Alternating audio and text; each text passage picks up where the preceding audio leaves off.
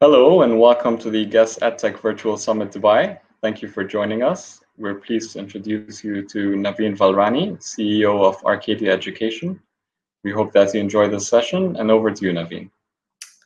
Thank you, Danny, and thank you, Guest Education, for giving me this opportunity to speak today. I'm talking about actually a very, very interesting topic, and I'm sure there are and there will be plenty of case studies as schools across the globe reopen to cater to students. Today, this is about the school that I oversee, Arcadia School, and how we navigated ourselves through the pandemic to reopen successfully. So I thought, in order to create some context, I thought it was important that we reviewed some milestone dates when it came to schools in Dubai. On the 3rd of March 2020, as the pandemic was getting more and more serious, as the world began to realize that the pandemic was going to be a medium-term problem and not a short-term one, the UAE Ministry of Education came out and announced an early spring break. So from the announcement that was made on the 3rd of March was that from the 8th of March onwards, schools across the country would be closed for a period of 4 weeks. And the final 2 weeks of those 4 weeks, we would actually provide distance learning. So 2 weeks holiday and then 2 weeks of distance learning.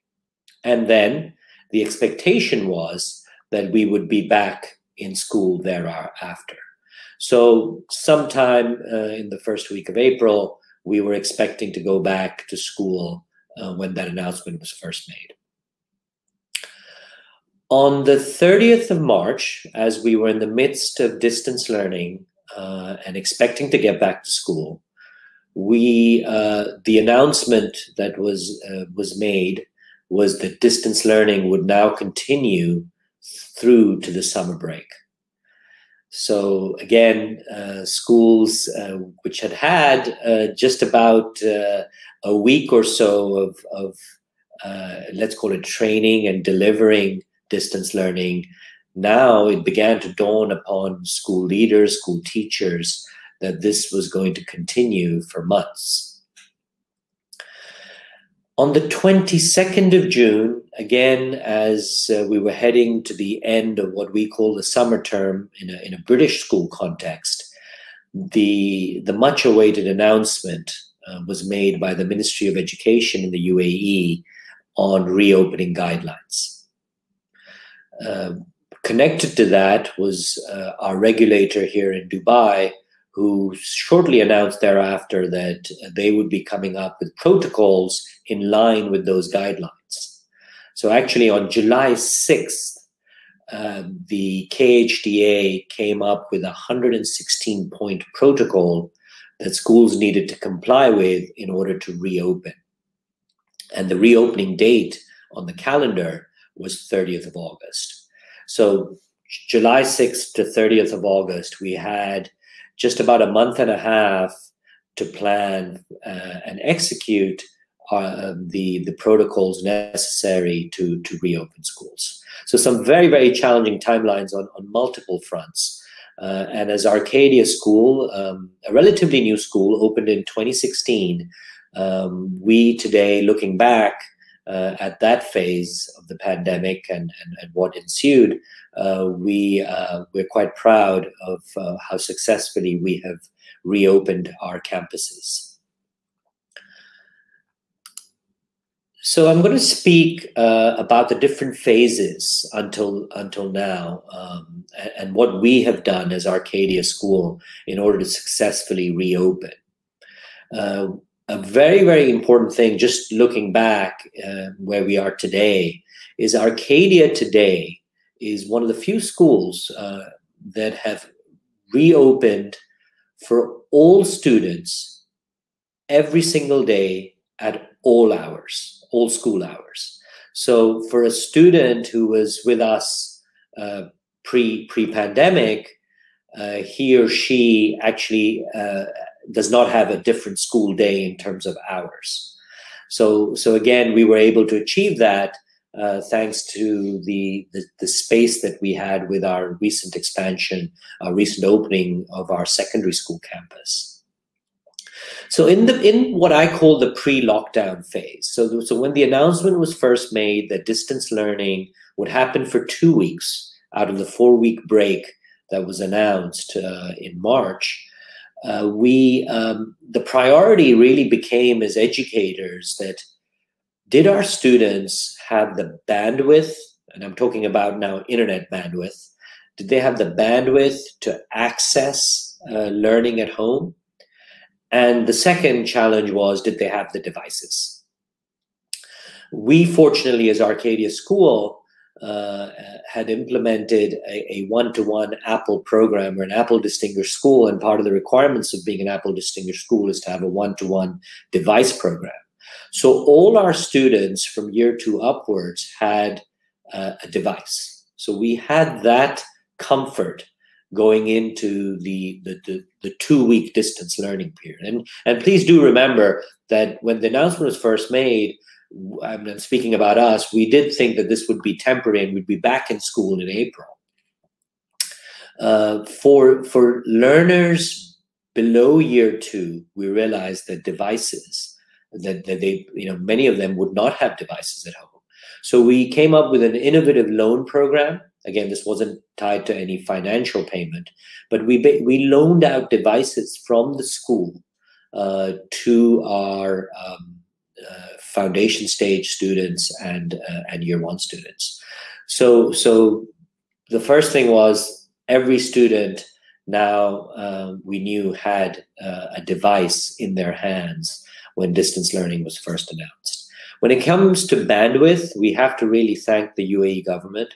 Bandwidth speeds were made available at very economical rates.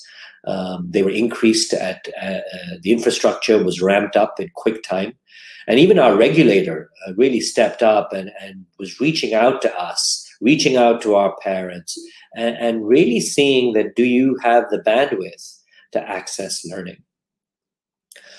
The next point was teacher training.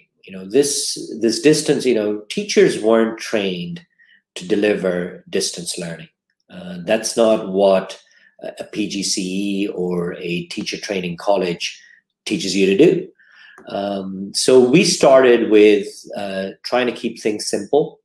We had 2 weeks of prep leading into the 2 weeks of distance learning. So we said, okay, let's be smart about this. Let's pre-record our lessons for the first week of the 2 weeks. So we planned the delivery of our lessons asynchronously, pre-recorded lessons being delivered to our learners across the different year groups by the teachers. We also, again, the UAE government, the UAE regulator, the TRA acted very quickly and opened up platforms that we could use to deliver learning that were pre-pandemic were not open, Zoom being one of them, right? I could not make a Zoom call prior to the pandemic. Now it seems I can't live without a Zoom call, but Zoom, Google Meets, Microsoft Teams, they all were made available to schools and learners across the country. We initially decided to go on to Zoom for our primary students and Google Meets for our secondary students. Parent technical support. So again, parents did not sign up to being locked in a home with their children during school hours and acting in essence as teaching assistants and scaffolding the student to achieve learning outcomes.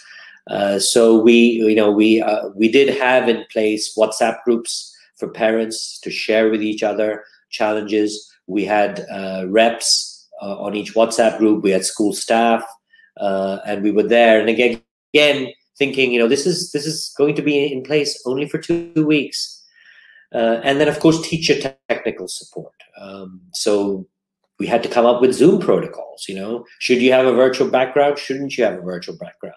What happens if there are interruptions? What happens if there are technical glitches? So these protocols needed to be defined. And really what we came up with, and I think this has now become also a global standard on Zoom calls, is that distractions, having your child or your pet walking back in the background is now an accepted norm in Zoom calls. It wasn't back in March. And back in March, we were still discovering that what's right and what's not right.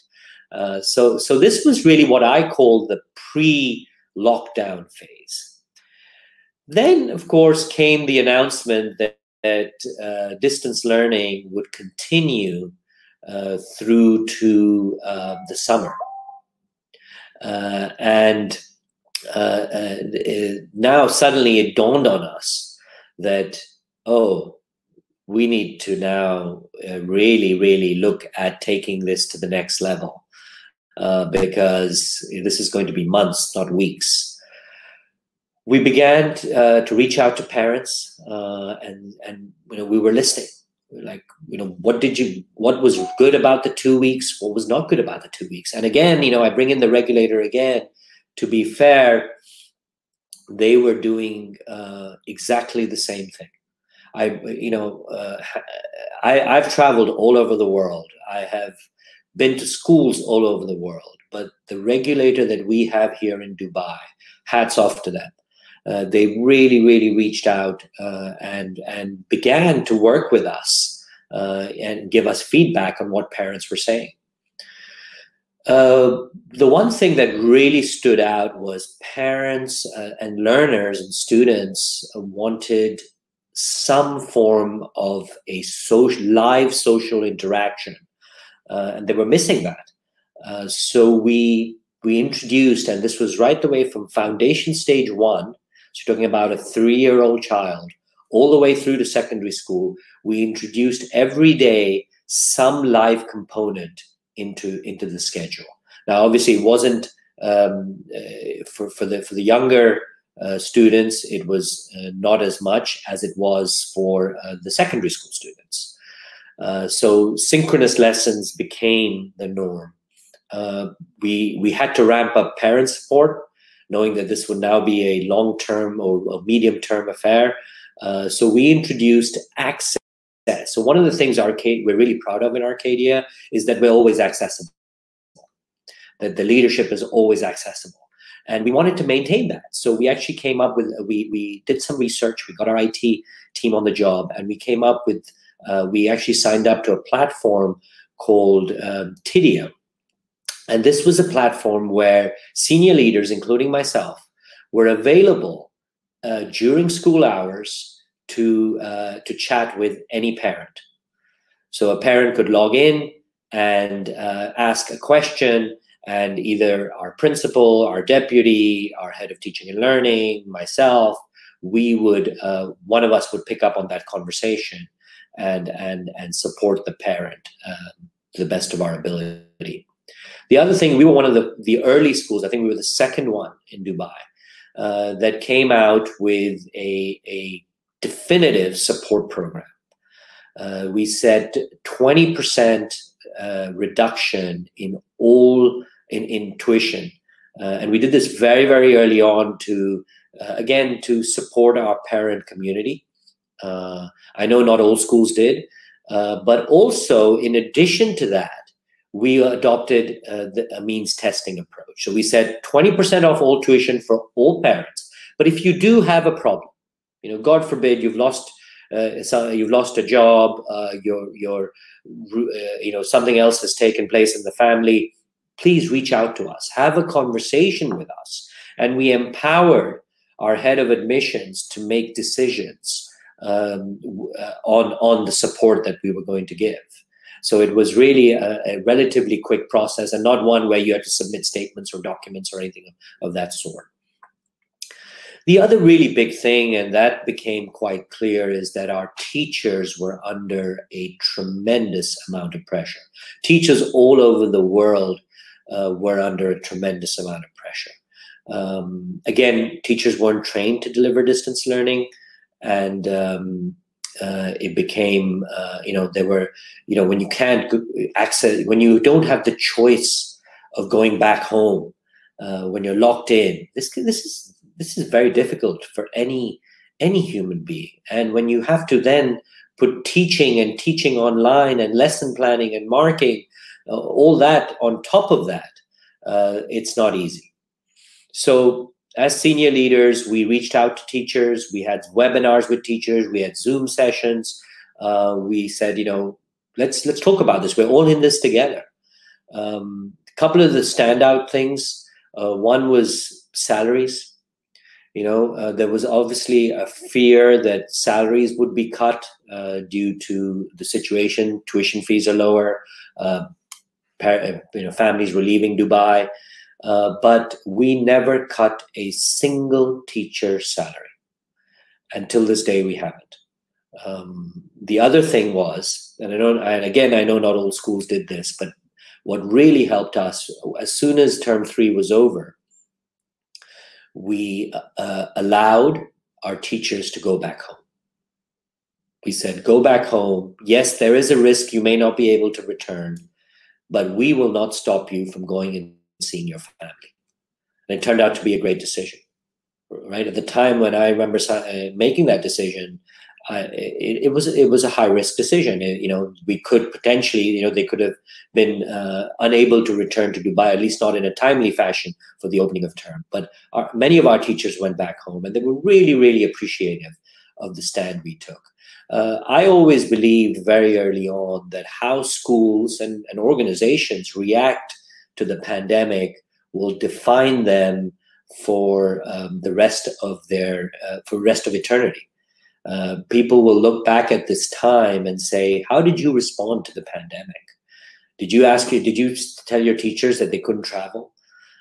So you have to remember this was a very difficult time, and we really didn't know how COVID was shaping up. Every day there was a new piece of information. So that was how we reacted to the lockdown phase. And really after the lockdown phase came, the reopening phase. When the announcement was made on June 22nd by the Ministry of Education, followed by the protocols that came from KHDA on July 6th, we did a thorough exercise on that. We at the same time also had a leadership change. Our executive principal, who's now firmly in place, Mr. Giles Pruitt, had just was coming on board. And again, to have a leadership change during a pandemic is also not easy. But I have to really acknowledge the effort that Giles Pruitt, my executive principal, our Arcadia's executive principal, put in. He was tremendous, and really we shared, our values were aligned, and our priority was we needed to keep our students safe. We needed to keep our community safe. So we ramped up the investment in our infrastructure. We did something which, again, I don't think very many schools have globally. We looked at research, and UV bulbs in air conditioning systems have been killing viruses for decades. So we actually tied up with a Canadian company, spent hundreds of thousands of dirhams.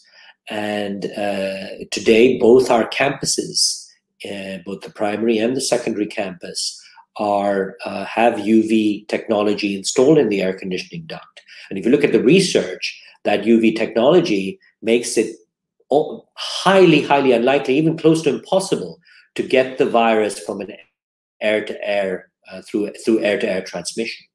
So UV lights were put in, infrared temperature sensors. We were again clear. We didn't want a security guard standing there with a thermometer measuring and students. We wanted students to walk through contactless seamlessly, and temperatures would be recorded and connected to an alarm system if they were high temperatures. And we installed those. social distancing signage, and again, KHDA supported us and helped us and guided us on what was needed here. They came for inspections and they really worked with us to get it right. Isolation rooms, this again was a KHDA requirement and where they should be located, and KHDA again really added a lot of value there. So we didn't have much time. July 6th, protocols announced, and again, we have to bear in mind that July 6th, the protocols were announced. After that, we had to submit plans, reopening plans, and those reopening plans, KHDA turned them around in weeks. Amazing, right? Here you have a regulator with almost 200 schools in Dubai, plans that had to be reviewed and re-reviewed. And within weeks, we had a turnaround and an approval to proceed. So again, amazing, unbelievable. Really makes me gives me confidence in Dubai and wants me to, gives us as Arcadia confidence to open even more schools in Dubai. Given the way KHDA reacted to this pandemic, how positively they reacted. The other thing we did, and again, I think we are one of the few schools globally to do this, is we looked at the accommodation of our auxiliary staff. These are the people that really matter, our janitorial staff, our technical, our plumbers, our electricians, our drivers, everyone, our cleaners. And we relocated at our cost staff to accommodation that was not crowded, 2 to a room. We went out and rented accommodation. So we spent a fair bit of money in order to keep our students safe. And again, we made the announcement very early on that all staff would be tested at Arcadia. This was before the government announced the mandatory testing before opening. So we tested 2 weeks before opening, and we tested the 2 days before opening. And again, we were one of the few schools, we did it at our cost. We tied up with King's Hospital, and they were great. King's College Hospital in Dubai Hills, and all our staff, including myself, were tested. So you had to be negative when school started. The other thing about the reopening phase was catering. We knew we had to cater to a hybrid model. Not all students would be coming back to school. Now, for us, the numbers were very encouraging. We started with 95% of our student body wanting to return to school. So it was the 5% that were at home, and we still needed to cater to them. And we needed to get the right technology. I mean, teachers during this phase, our plan was teachers would be teaching both students in school, but also students who are distance learning, and that's not easy. So really, I mean, apart from Google Classroom and Seesaw, which were our standard apps, and then of course the Zoom call, Nearpod really came to our rescue. Nearpod is where you can design a lesson and students log on and it virtually appears on their screen, even if they're in class or out of class.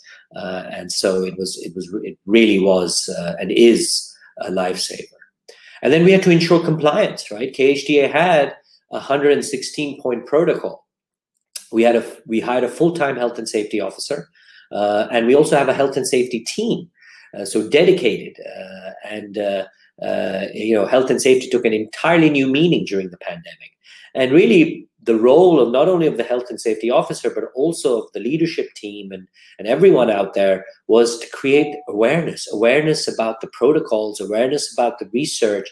And KHDA kept updating its protocols, and so it was important that we were right on top of that. And now today we are in the new normal, and the new normal is changing. The research overwhelmingly shows us that the reopening of schools has largely been safe. and it globally. There are a few exceptions, but the spread in schools has been minimal at best.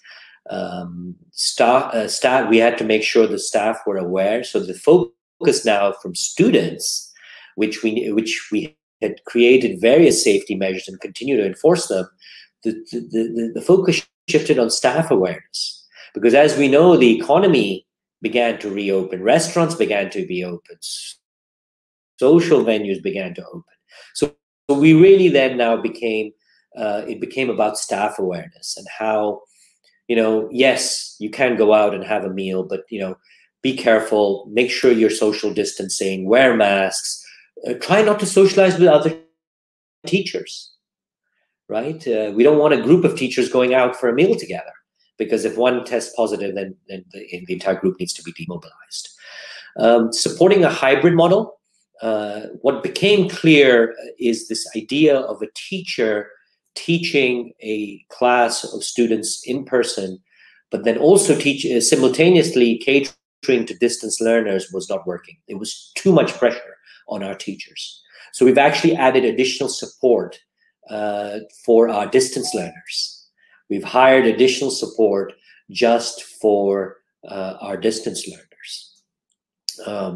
Parent support, till this day, we give parents the choice that if you are not comfortable for whatever reason of sending your child to school, you have the choice to switch between distance learning and in-person learning. We genuinely believe that there is no substitute for in-person learning. And unless there is a serious reason to keep your child at home, your child should be in school. And that is the recommendation we give our students, our parents. However, again, it comes down to parent choice, and it's important that we always provide that choice. We've introduced things like virtual parent-teacher meetings. In fact, I think they're happening this week. So that was another innovation. And some parents have loved it. They said, you know what, we're working parents and we want this to be a permanent feature. So that's something that might remain into the future. And then, I've praised KHDA a few times during this presentation, but they've really and truly been a partner in this process. They have been regularly communicating with us. They've been calling us. They've been doing compliance visits. But these are not, when I say compliance visits, this is not an auditor coming with and noting down things that are going wrong. This is a representative coming and saying, look, you know what? Why don't you consider this? Why don't you do that? And really having a very, very productive dialogue. I can say that thanks to the efforts of KHDA, Arcadia will continue investing in the city of Dubai and will continue to open schools. And on that, thank you very, very much. Thank you, Guest Education. Thank you, Danny Mesmar. And I'm open to take any questions. Thank you. Thank you so much, Navin. That case study was very insightful and informative. If you have any questions pertaining to the session, you can connect with Navin through the networking system on the virtual event platform. We'd also love to hear from you, so feel free to share any thoughts or comments by sending us an email to marketing@guesteducation.com. We'll be on social media as well during the summit, so if you want to chat to us there, follow us on Twitter @guesteducation and use the hashtags #guestedtech and #guestdubai. This is just one of many on-demand videos that you can watch at any time during the summit, as well as a full program of live keynote and panel sessions across both days. One of these panel sessions will feature Navin as well, so don't miss that out. We hope that you enjoy the rest of the event. Thank you, and bye-bye for now. Thank you, Navin. Bye. Bye-bye.